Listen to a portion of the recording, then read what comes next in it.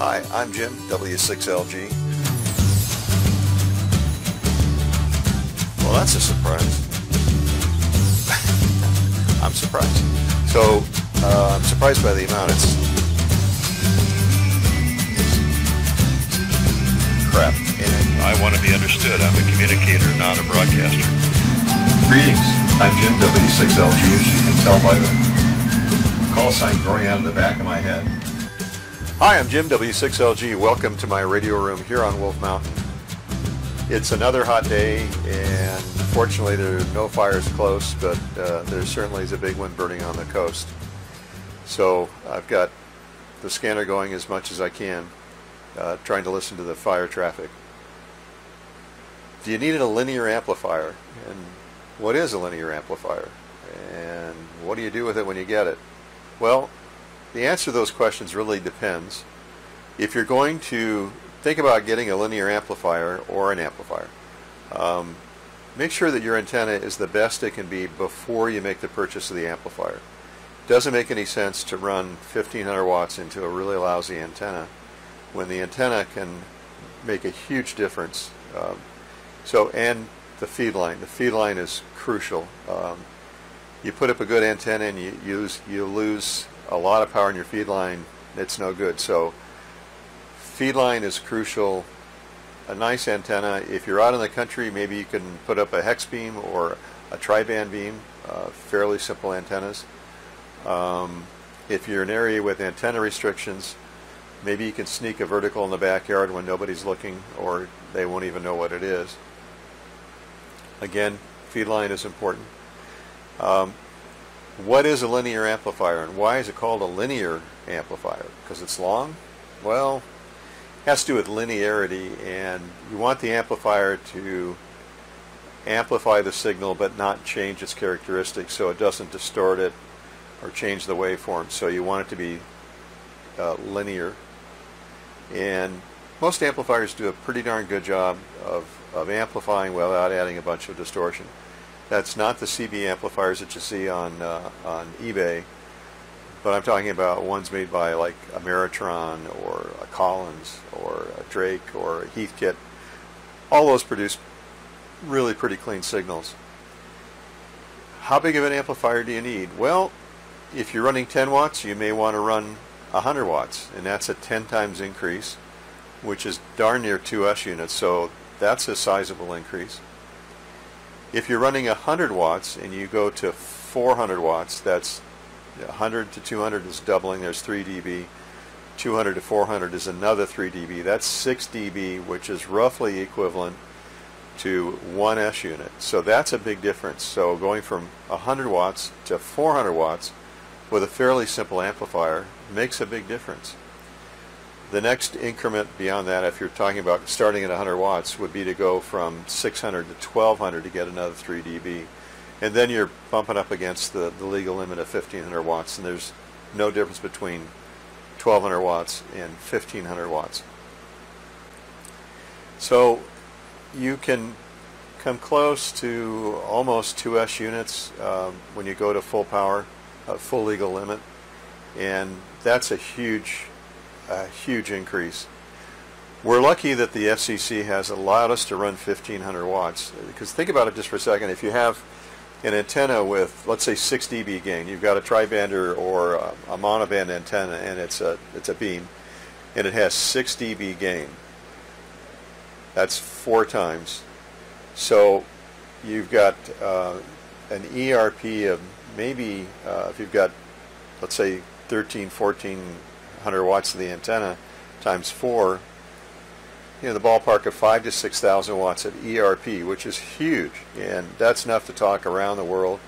That's enough to loop the planet. So we're lucky to have that, and I've got a Drake L4b over here on a table. I'm going to shoot some video of it. The basic components of an amplifier, and what kind of amplifiers are there? Probably if I would break them into 2 categories. The solid state ones, which are coming on strong and offer a lot of bang for the buck, and the older designed, still functional, great amplifiers with tubes. Transistorized amps are about 50% efficient. You can get an amp that'll run 1,000 watts. It's instant on, instant band changing, no tuning. You're probably going to need an antenna tuner to follow it. I've got an Elecraft KPA 500, a 500 watt amplifier. It works slick. Turn it on, bam, you're there. No tuning, no fuss, no muss. It doesn't like SWR, so you really have to have some kind of tuner following it, and some transistorized amps have a tuner built in. So you go to a band and bam, it's there. Now, having said that, that doesn't mean you can load up RG8X to a 600 ohm impedance antenna and it's going to work. The laws of physics still apply. You want the feed line to match at the feed point. You want a decent antenna system. But the transistorized amps, they're becoming better and better every day, and the ones I see from some of the foreign companies are just amazing. Ameritron has a couple of really neat amplifiers that will give you years and years and years of service with probably not much to go wrong. Tubed amps are neat in a couple of ways. One, they're pretty forgiving, so they can load into a high SWR because you have a tank circuit and you're going to tune the amplifier. You're going to change the band switch and adjust the loading control and the tuning control for maximum output. I did a video on how to tune up a linear if you want to go look at that. They offer fairly high power. You can buy like a Drake L4b in fairly good condition for about $1,000. It'll run 1,200 watts. It's a great amp. SP220, same price range for a good one. They're relatively plentiful. A lot of, as guys are passing away, becoming silent keys, the amplifier is sometimes a hard thing to sell, so you can pick one up at an estate sale, sometimes for not a lot of money. Typical tube is, let's see if I got one here. Well, I've got this tube. This is a Russian tube, and the interesting thing about it is it's in two pieces. This is really heavy. This probably weighs 6 to 8 pounds on its own, and this is the cooler. So you blow air through the bottom of this and out the top. Now, before you think that this is some huge tube, it's really not. It's the equivalent of about 3 500Zs. It'll run 1,500 watts RTTY for 30 minutes with no issues. This is a 3 500Z. It developed a plate to grid short, so it can't be used. This has got 500 watts of plate dissipation. It's roughly a third the size of the Russian tube.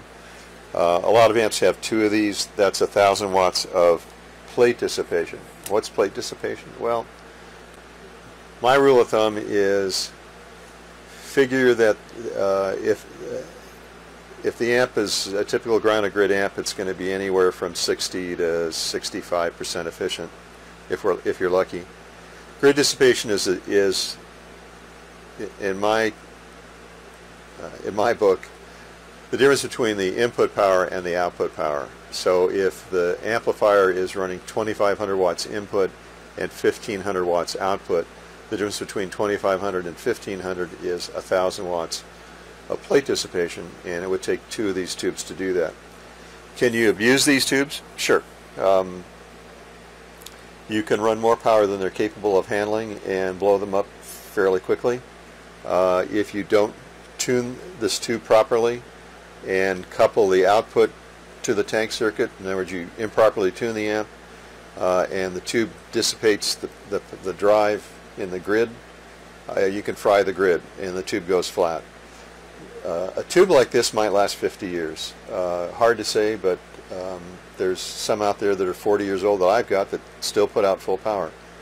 If you abuse the tube or if you don't properly tune it, you can kill a tube in 6 months. So it's incumbent on the owner to make sure that he gets the plate red hot to get the oxygen in the tube. The other thing about a tubed amplifier is it can kill you. So it's real important to respect high voltage. The amplifier that's in has about 3,000 volts on the plates, and that's about what this has. All right, I'm going to stop the video here. I'm going to go over and show you the guts of a Drake L4b and kind of the major components, and then I'll come back and finish up. Okay, this is a Drake L4b, pretty nifty amplifier. There's the band switch, the plate tuning capacitor, loading capacitor, meter switch. That's an ALC adjustment and puts the amplifier in and out of service. Plate current meter, and that meter is kind of a multimeter. It does watts, grid current, and plate voltage. The amplifier is really pretty simple. It looks complicated, but it's not really. There are two tubes in this amplifier. High voltage comes in the back at this red connector, down that wire to the bottom of the plate choke. High voltage comes up the plate choke. It's a choke because we don't want RF going that way, and I'll show you why in just a second. The high voltage goes to the two tubes. These are called parasitic chokes. They stop parasitics above 10 meters. They're kind of tricky, but they're really necessary in an amplifier that has some gain. These two yellow capacitors are called doorknob capacitors. They're also called plate blocking capacitors. They keep high voltage from going to the tank circuit. High voltage stays this way. So high voltage comes up the tubes to the two tubes. RF comes out of the tubes, flows through this capacitor. So this part of the circuit is carrying DC and RF common mode into the tank circuit. Tank circuit, that's the plate tuning capacitor, and down below is the plate loading capacitor. Tank coil and the band switch, which is ceramic, and it drives a chain drive. There works another switch on the bottom, and we'll get to that in a minute.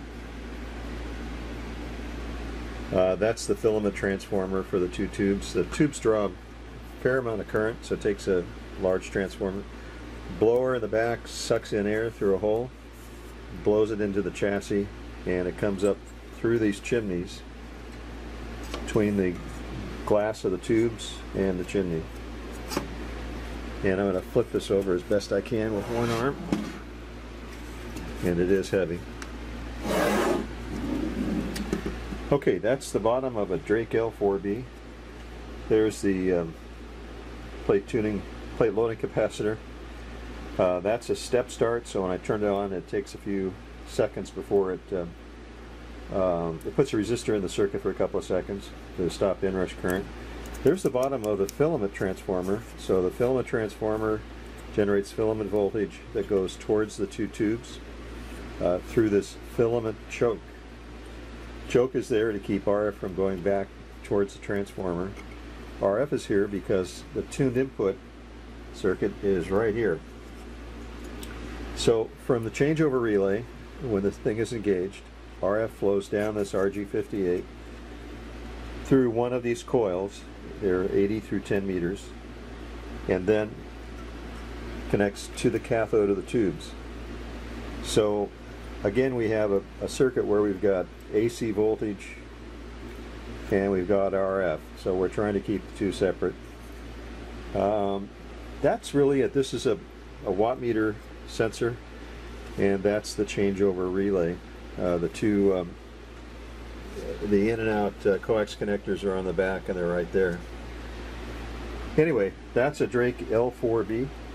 Not all that complicated. Great little amp. Can run 1200 watts all day long. Okay, so that's a Drake L4b. So the major parts of a linear amplifier tube one would be the tuned input. That's the part where the RF goes in. The tubes, which do the amplifying. They can be either triodes or tetrodes, 3 or 4 components on the inside. The tank circuit to get the RF from the tube out to the antenna. The power supply. Power supply consists of a transformer, some rectifiers, silicon diodes, and some capacitors. can be a full wave or perhaps a voltage doubler. Also in the amplifier are some chokes. A lot of devices, a lot of parts of the amplifier have RF and DC voltage on them, or RF and AC voltage, and we want to get the RF going one direction and the DC to go a different, as you saw in the Drake L4b. So, having looked at a Drake L4b, it's a bit intimidating. I think for a beginner it might not be a good choice because it is a little bit complicated. Stuff is going to go wrong. I've had 7 of those. There are repair issues that come up. I've got a lot of parts from cadavers of L4Bs. But they're a great amp, and they're relatively inexpensive. One that's in bad condition you can pick up for $600–700 and get damn near legal limit. So that's a linear amplifier. And I didn't really answer the question, do you need one? And the answer is probably not.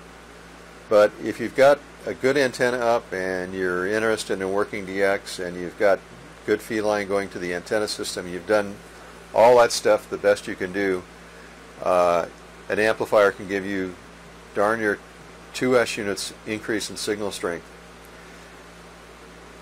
If you have a lousy antenna, that 2 S units isn't going to do you much good because you're not going to be able to hear the people who are answering you, and you're not going to be able to hear the DX. So it makes no point to have a linear. Get the antenna set, the feed line set, all that done the best you can do. Then think about a linear amplifier. And today my choice, if I were buying an amp, probably would be a solid state one because there's not likely going to be a lot of maintenance. They run on 50 volts, a lot of current. Some that run relatively lower power, you can plug into a 120 volt outlet. Others require 240 volts. But the instant on, boom, you hear a DX station, you press a button, that thing's on. That's what I do with a KPA 500. Running out of time. That's it for today. I hope you've enjoyed it. If you have, please subscribe. Most of my videos are going to be on ham radio basics and going to cover topics in kind of a simple way. Not going to do a lot of math. Just my 53 years of experience and what I know about something. Anyway, thanks for joining me. 73. This is Jim, W6LG on Wolf Mountain. See you next time.